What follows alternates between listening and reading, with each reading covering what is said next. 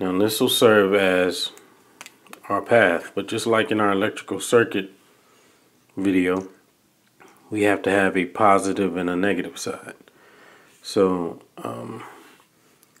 we're going to mark this negative and this side positive.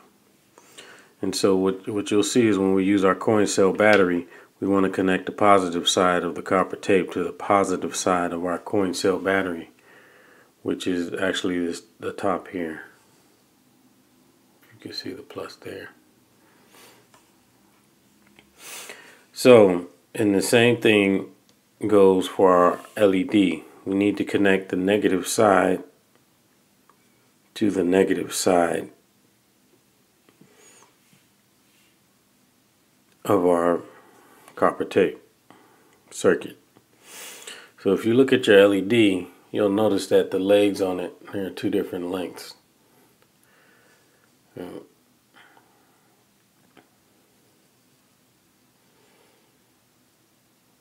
So the LED, the shorter leg indicates the negative side. So if I want to connect it, I want to turn it and have the negative side connect to the negative side of our gap. Okay, so we'll go like that. So to make it easier to connect, we're actually going to take the legs of our LED and bend them at a 90-degree angle outward on both sides. Now remember which one is the negative side, which is this side here. But if you happen to forget, if you look on your LED, there's a flat edge on the bulb, which also indicates that that side is negative. So my flat edge is right here on the negative side. We're just going to lay this on the negative side on the negative side of our circuit and the positive leg on the positive side. Now what I do is I usually take some sort of tape, and Scotch tape is fine. I have some masking tape here. You just want to make sure that the leg is touching the copper tape, the top of the copper tape, and tape it down.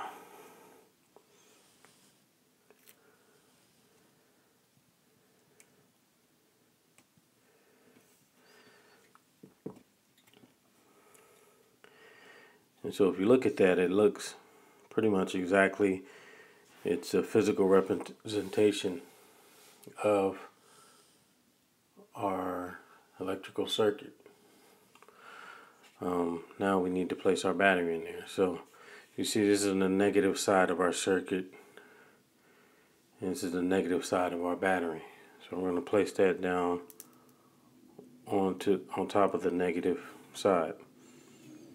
And then the reason we made that line is that so we want to bend our card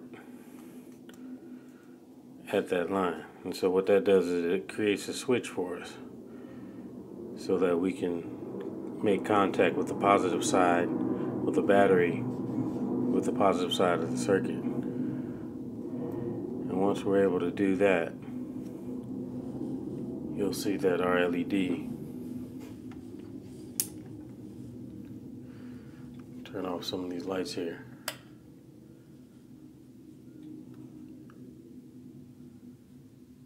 Our LED now works.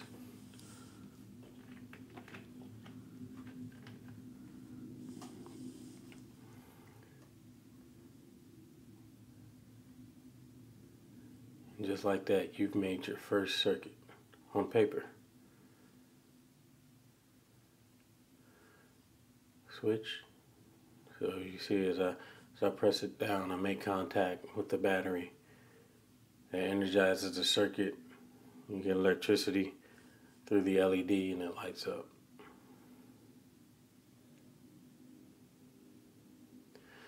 So you can actually go ahead and play around with that circuit and see what other things you can do. Maybe you can replace the bulb with something a little bit more interesting. Now we haven't gotten into voltage, current, resistance, and those things. But that's something that you can take a look at the resources for and continue to explore on your own. If you have any questions, be sure to contact me or other students in the discussion forum, and we'll get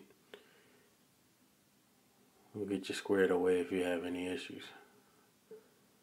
If not, see you in the next video.